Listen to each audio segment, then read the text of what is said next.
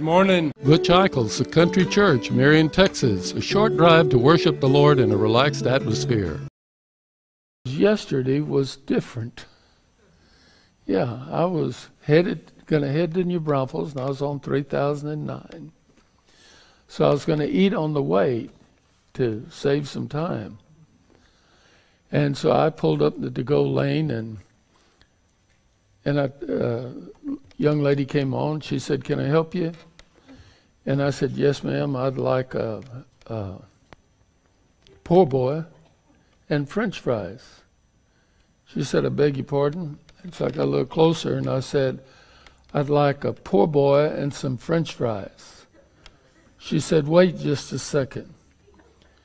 The man came on, and he said, "Can I help you?" I said, "I'd like a poor boy and some French fries." He said, "This is Taco Cabana. Bill Billers is next door." Now, the reason I'm telling y'all that is it doesn't hurt as bad when I say it. But if somebody comes up and said, "You know, I saw the preacher in Taco Cabana's drive-through ordering a Bill Miller's." So now I got that one off my chest. So then I go to get a shot in my knee. And I go to New Braunfels, and y'all know me to be a very patient and understanding individual. But I waited for 1 hour. 1 hour. Huh? I was ahead of you? No, you're a better man than me. Oh, well, wait till I get through the story, we'll see. And they'd set me in there, and they said, "We'll be right back." Now, I don't know what right back is, but it wasn't quick enough for me. And then the next one come in and said, "Well, so-and-so will be in just a minute. I'll be right back." I said, "Okay." This went on and on and on. And isn't there a song, "I could feel my temperature rising"? Anyway, if there's not, there ought to be one, and I'd have been singing it. So finally, I talked to Dr. Starch, who's a Christian, so I talked to him in a Christian tone. Told him I loved Jesus, but I didn't love him anymore if he couldn't get me in any quicker. And he said, "What time?" He said, "You got here late." I said, "My appointment was at 3, and I was here before 3. He said, "You should have been here by 2. So anyway, we're going back and forth. So he leaves, and I get this little intern. And he was something else. He said, "Just jump up here on the table." I said, "Sonny, if I could jump up on the table, I wouldn't be here in the first place. All I want from you is to stick a needle in my knee." And he did, all the way through to that. No. But you ought not make, sarcastic remarks to somebody that's got a big needle in their hand, So anyway, but it's going to get better. It's going to get better. So I know the knee feels a whole lot better. I'm starting to leap tall buildings, but not with a single bound yet. I had to jump a little bit. Well, I got that all out of my system. Turn in your Bibles to Nehemiah 8. Ezra, Nehemiah. I can go 1 Samuel, 1 Kings, 1 Chronicles, Ezra, Nehemiah. The 8th chapter, beginning at verse 6. Those who can, if you will, stand in honor of the word. You'll be glad you did after you read the scripture. Verse 6 says, "And Ezra blessed the Lord, the great God. And all the people answered, 'Amen, amen,' with lifting up their hands. And they bowed their heads, and they worshiped the Lord with their faces to the ground." Now at verse 8. "So they read in the book in the law of God distinctly, and gave the sense and caused them to understand the reading. And Nehemiah, which is the Tirshathal, And Ezra the priest, the scribe, and the Levites that taught the people said unto all the people, This day is holy unto the Lord your God. Mourn not, nor weep, for all the people wept when they heard the words of the law. And he said unto them, Go your way, eat the fat and drink the sweet, send portions unto them for whom nothing is prepared. For this day is holy unto our Lord. Neither be ye sorry, for the joy of the Lord is your strength. So the Levites stilled all the people, saying, Hold your peace, for the day is holy, neither be ye grieved. And all the people went their way to eat and to drink and to send portions and to make great myrrh, because they had understood the words that were declared unto them. Now in 2 Timothy, get over into the New Testament and the 4th chapter and the first 4 verses. Paul is writing to young Timothy and to us. And he said, I charge thee therefore before God and the Lord Jesus Christ, who shall judge the quick and the dead at his appearing and his kingdom. Preach the word. Be instant in season, out of season. Reprove, rebuke, exhort with all longsuffering and doctrine. For the time will come, they will not endure sound doctrine. But after their own lust shall they heap in themselves teachers, having itching ears. And they shall turn away their ears from the truth, and shall be turned unto fables. Paul tells Timothy, let me let y'all sit down now, I guess. Paul tells Timothy very simply to preach the word. That's pretty simple, isn't it? Pretty direct. It sounds like it ought to be something that's easy to do. But we need to remember that the devil always attacks the word. Do you believe that?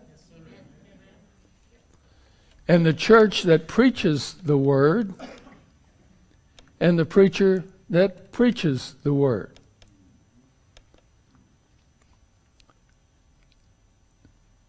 I think of the temptation there's out there, and to be honest, not to preach the word. Because you see some people building up some mighty strong numbers without preaching the word of God. But there's a difference between building up numbers and building up the Lord and glorifying the Lord. So this passage is a blessing.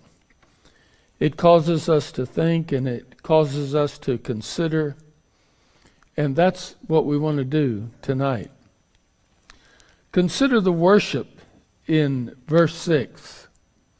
Ezra blessed the Lord, the great God, and all the people answered, Amen, Amen, with lifting up their hands, and they bowed their heads and worshiped the Lord with their faces to the ground.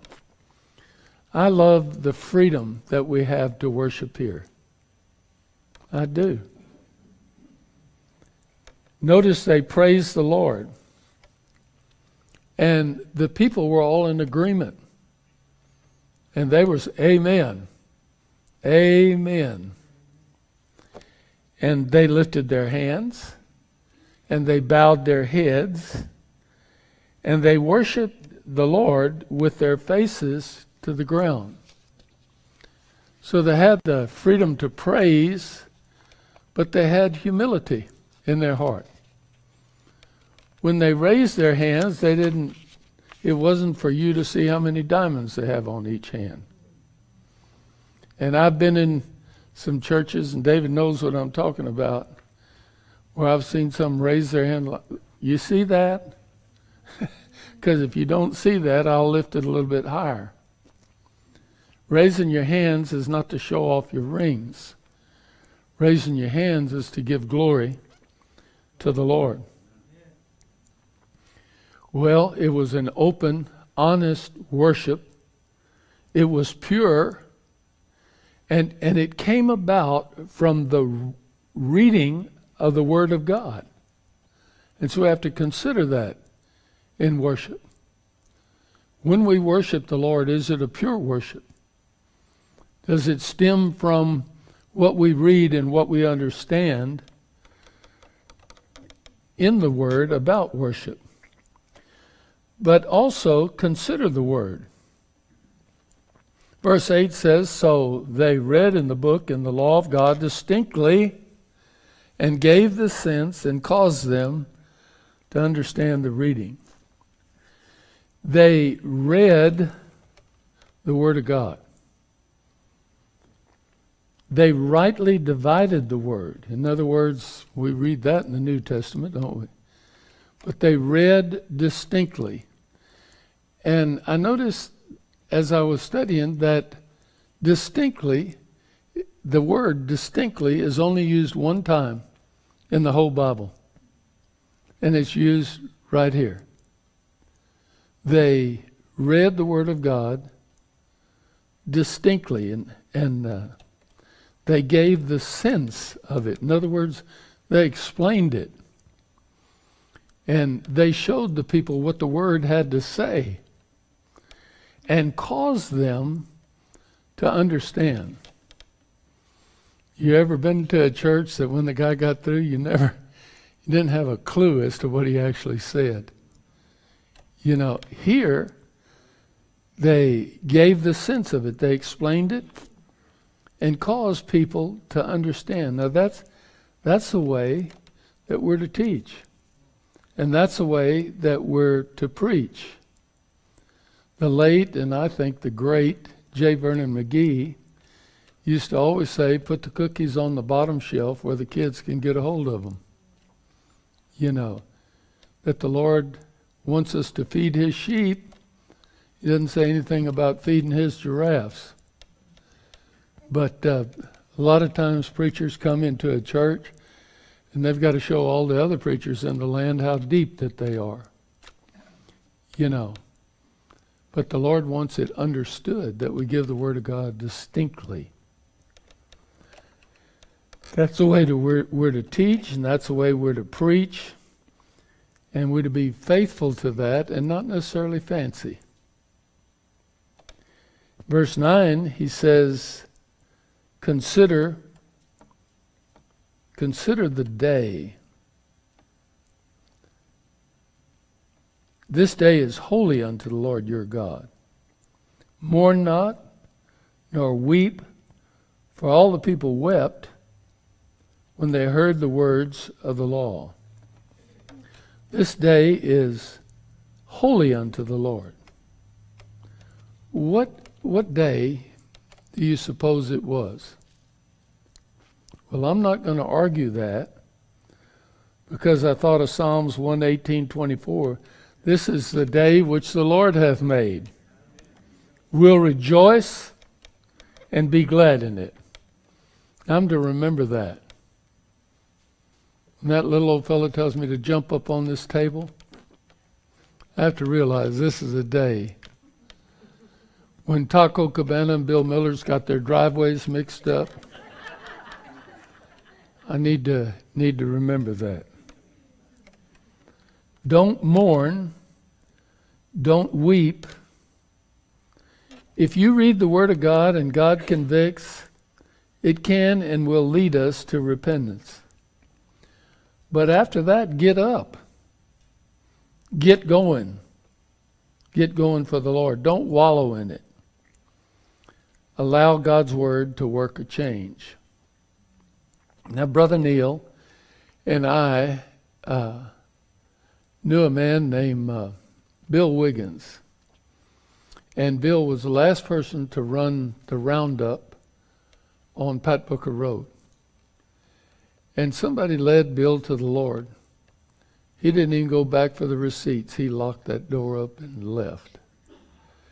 And Bill took it upon his heart to talk to everybody he knew about the Lord. And he'd go in the jails and preaching, and he'd go in the rescue missions wherever.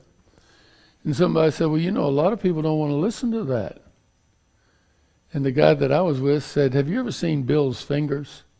About that big around. He said, they'll listen to Bill.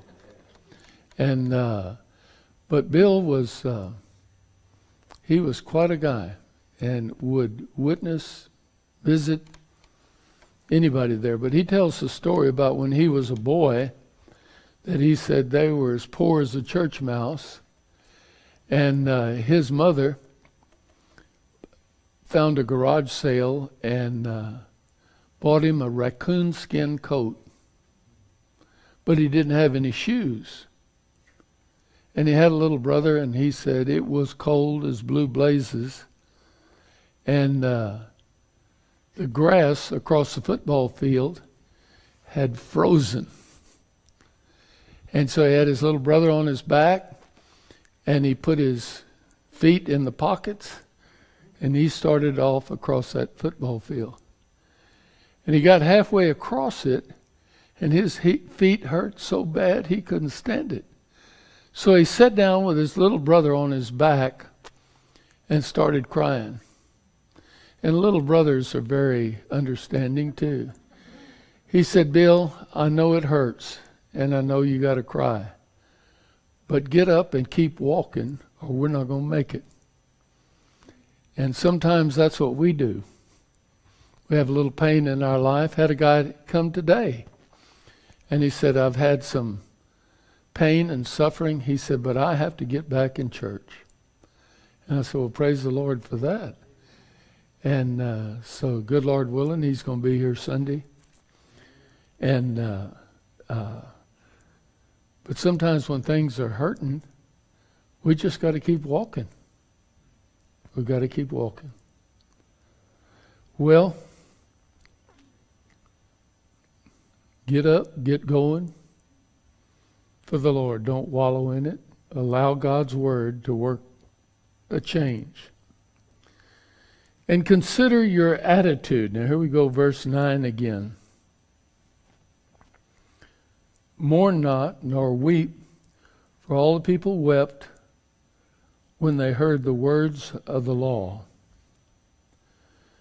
And you know, really, we need to have an attitude check. And to check our attitude. My attitude. You need to check your attitude toward the things of the law, of the Lord. What is your attitude to the things of the Lord? You know, let's talk about his services. You know, Hebrews 10:25 says, not forsaking the assembling of yourselves, as the manner of some is, but exhorting one another. And so much the more as you see the day approaching. You know, when we were on shutdown, I realized just how important this assembling with the saints really is. I missed being here. And I began to understand what the scripture says,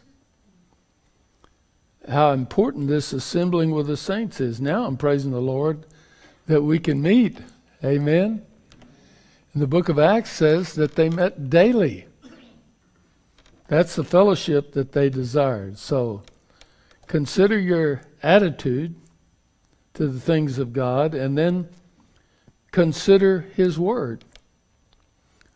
Chapter 8, verse 3, and he read therein before the street that was before the water gate from the morning until midday, before the men and the women and those that could understand, and the ears of all the people were attentive unto the book of the law. Half a day. Half a day. We get upset if Rusty preaches 45 minutes over. But isn't it funny, somebody goes a little bit over, and what are we going to do? Rush home to catch the latest series on Hulu? You know. I think of a lady at Eisenhower Road when I was in evangelism. I think Ruth and Phil said they knew her. But she was Miss Hoity-toity, I think, something along that line. And she had a wonderful fur coat, and she had a couple of those jewels on her fingers. And they hadn't had the word, they hadn't had somebody preach there in a long time. Just preached a simple message, and I think we had 12 people saved, and the church added unto. And a lot of people were really excited about that. But this lady came up to me afterwards and she said, Pastor, what I'm going to do is I'm going to pay for myself.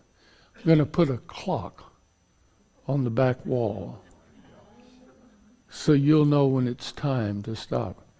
I said, will you do that? She said, yes. I said, good, because next Sunday I'm going to announce that if somebody wants to be saved, you better do it in a hurry, because Sister so-and-so wants me out of here by 12.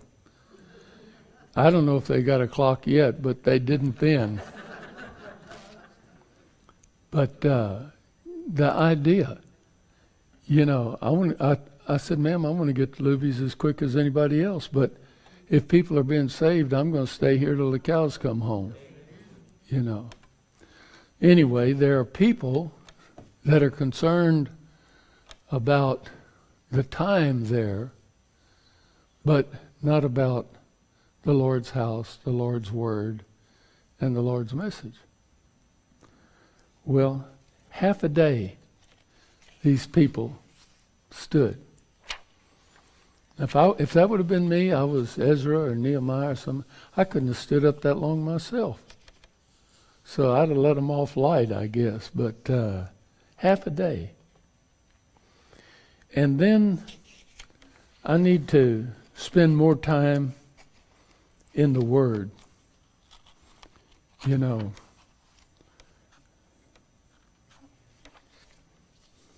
had a secretary in a former church, Rusty, that somebody asked, Brother Butch, busy?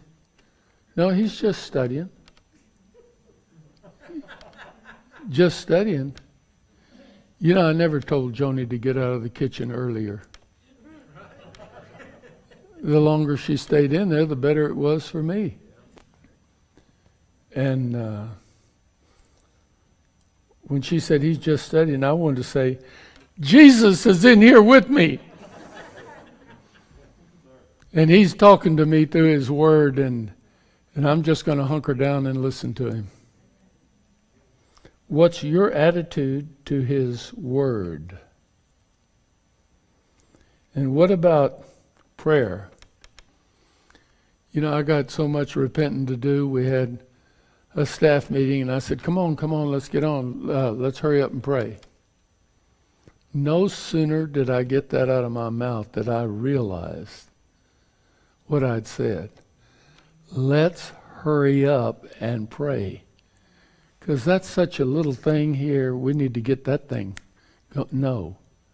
The later we are, the more that we got to discuss, the longer we ought to pray. Well, I just had a prayer then that said, Father, forgive me. What about singing to the Lord? We need to think about our attitude to that. And when we sing, we ought to cut loose. Well, I don't like to sing out this. Who cares what you don't like? Sing, Mildred, sing. You know. Well, we need to think of our attitude toward the things of God. I don't think you could run fast enough to give me David's job, because he sings the grand old hymns, and somebody says, listen, we're getting behind. We need to sing the songs that they're singing now. What do you call it, Rusty?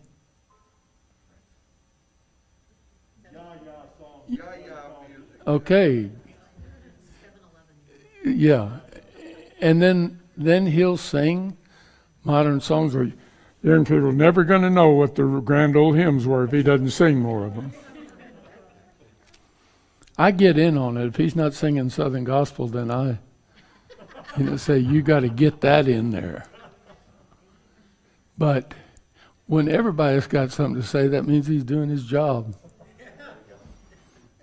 Somebody said, what are you going to do if Dave leaves us? I said, nothing. I'm going with him. So, sing, yep, you'll have me. But singing to the Lord, we need to think of our attitude toward the things of God. And consider the message. Consider the message of those songs. Now, if it's talking about a bullfrog and he's cross-eyed and this and that, then, don't worry about it. Or like the little kid that come home and his mother said, what'd y'all do? And he said, we sang. She said, what'd you sing about? And he said, we sang about a bear. You sang about a bear in Sunday school? Yeah. Bear's name was Gladly.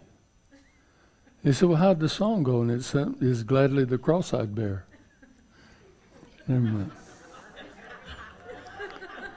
So, but we need to consider our attitude when we're singing and to see what the words say. And if that's what it's about, then I don't blame you for not singing. But I hear the same songs and they got a message. And Dave makes sure they got a message. And, we need to, this may not be my cup of tea, but giving the Lord glory ought to be. Well, verse 10 says, consider the joy, the last part of verse 10. Neither be you sorry, for the joy of the Lord is your strength. You think maybe why you don't have any strength is you don't have the joy of the Lord? The joy of the Lord, the Bible says, is our strength. You ought to be able to draw a circle, get in that circle and have a spell all by yourself. The joy of the Lord is our strength. I use this in Bob's homegoing. When I talked about that, one thing he did is he had a smile on his face all the time. He had cancer, he had this and that, but he had the joy of the Lord in his heart. And the joy of the Lord was his strength. We need to chew on that a minute. Because the Bible says that happiness or joy is a healer. I had a doctor, had a wellness clinic, and he had me to speak to all the people about the power of prayer and the power of joy in healing. They say happy people heal faster. Got a positive attitude. I guess it's why it takes me so long to get over something. But it should make a difference. Yeah. And then consider the peace, verse 11 speaks about. Grace and peace. Wherever you see that in the Word of God, that grace always comes before peace. In other words, if you've not experienced the grace with God, you're not going to get the peace of God. You got to know Him personally as Savior and Lord. Well, we can have peace in the midst of turmoil. Now, I like what Dave said. We've got turmoil, but we can have peace in the midst of the turmoil. I love talking to children a lot of times when they've asked the Lord to come into your heart. in their heart. And I say, can anybody take him from your heart? And they say, no. And I said, why is that? They said, because he's more powerful than anybody. They've experienced the grace of the Lord, and they have that peace in the Lord. You know, that's why we talk about a childlike faith. You know, when my kids were little, I'd set them up on something. Joni'd worry about it, and I'd say, come here and jump to Dad. You better be ready because they're sailing through the air. You know. And Keith, why don't you come up here tonight? Let's try that again. No. Because now he's not launching out by faith like he used to. He's got a computer. And so he's figuring everything out. What are the chances of him dropping me? I mean, his knees are shot, and I'll break my nose, and so on and so forth. And, you know, because he's not leaping out by faith. And sometimes that's what we do. We walk by sight and not by faith, not trusting the Lord. He's not going to drop you. He's not going to drop you. Well, consider the comprehension. In verse 12, it says, they made great mirth, they were happy, because they had understood the words that were declared unto them. Because they had understood the words that were declared unto them. We sing a song, make the message clear and plain, that Christ receiveth sinful men. This is them. They understood the words that were declared unto them. You know, it's amazing when somebody's saved and the Holy Spirit lives within them, how much difference how much more the Word reveals to them, because they have the Holy Spirit as a teacher and as a guide. Unbelievable. So we consider the comprehension, that we understand the words that were declared unto them. So tonight we have an invitation, we have an altar call, because we never take it for granted that everybody's saved. Never. And if you are, praise the Lord. But I would sure hate to stand before the Lord and take it for granted that everybody was saved.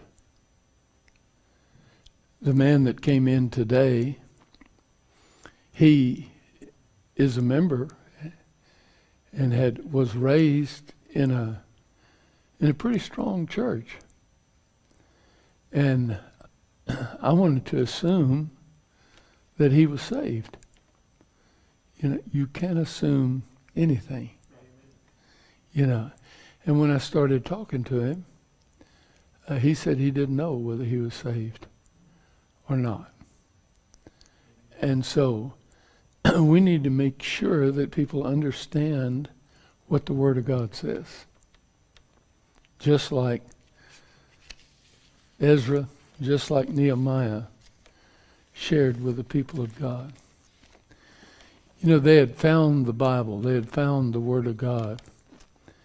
And what I was thinking is we need to find the Word of God. We probably got more Bibles laying around. I don't even know how many I've got. Joan and I don't know how many we've got personally, but we got a lot. Not enough. Yep. And finest gift you can give somebody is a good study Bible. You know. So tonight, if you don't know the Lord, you can come to know Him. We'll pray with you. you can find Jesus sweet to your soul. And if you're already saved and want to identify with him, want to plant your life in the life of his church, this will be the time to do it. Altar will be open. Invitation will be given. And we trust that God will be glorified. Let's stand and pray. Father, we do thank you tonight. We thank you for your word. We certainly thank you for your presence. That, Father, that you'll take the word. You'll deal with us exactly where we're at and lead us to where we need to be. And so even tonight, as we give over to his Spirit and to his word, and people think about the decisions that they need to make. And Father, I pray that you'd give them the courage to step out, let go, let you have your wonderful way. For we ask it in Jesus' name and for his sake. Amen. On that first verse, will you come? Just as I am, without Just like you one are. plea, but that thy blood You're trusting was him. shed for me, Lord, I'm believing your word. and that thou bids me come to thee, O Lamb of God, I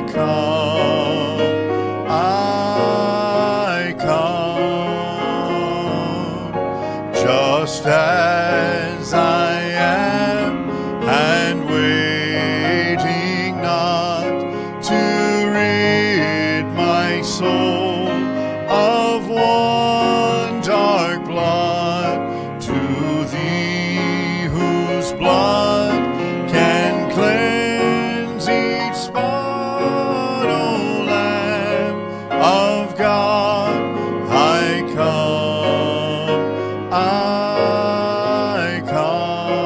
come. Just as I am, I would be lost, but mercy and grace my freedom bought, and now to glory in your cross, O Lamb of God, I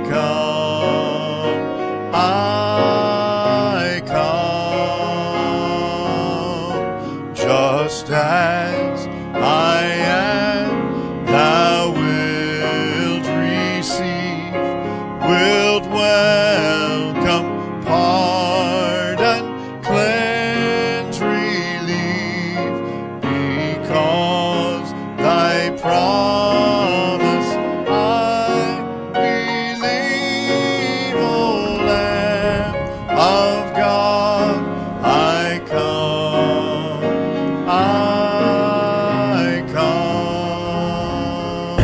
Would you bow your heads? Instruments continuing to play. I don't know the need of any heart, but I have a Savior that knows the need of every heart. And so right now we give him glory. We give him praise. We pray that he's got access to every heart and life in this building. And so, Lord, we're trusting you. And in just a moment, we sing one other verse. If no one comes, Father, we'll close your invitation. So, Father, stir people's hearts, we pray. In Jesus' name, as we sing. Just as I am, Just like we are. thy love unknown hath broken. He's broken every barrier down. Every barrier down. Now to Listen, what we're singing. thine Yes, Thine alone, alone, O Lamb of God, I come. I come. Thank you, and you may be seated. You know, I think that a lot of times I get jealous of different things. You know, and I think about that, but nobody gets as jealous as the Lord. He wants us all to himself. Thank you. Tonight, Virginia Sanchez comes and rededicating her life. And sometimes we don't know what that is, but there was a time that I rededicated my life, and I realized you can't rededicate something you never dedicated in the first place. And so I had to get my salvation straight, and thank the Lord for it. And Dustin and Melissa Engelkey come tonight. They've accepted the Lord. They've been saved. But they want to get their baptism on the right side of their salvation. And praise the Lord for that. They got a precious daughter that we baptized last Sunday. And I like that. You know, I thank the Lord for children that set an example, not only for other children, but also for us. And I love to see some old hardened, sorry drunk find the Lord. I do. But the thing of it is, I don't want to be derelict of omitting a child. You know, because a little child shall lead them. We come in simple childlike faith. So we need to praise the Lord for the children too that are saved, because look how long they've got to live for the Lord. Amen. Amen. Welcome. Y'all are welcome. Look at that, Rusty. Oh, I love what we've got here.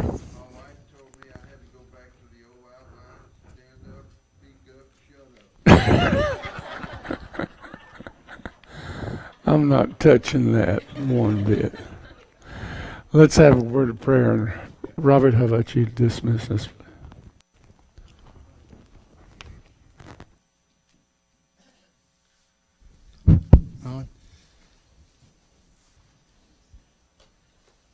It's good to be back.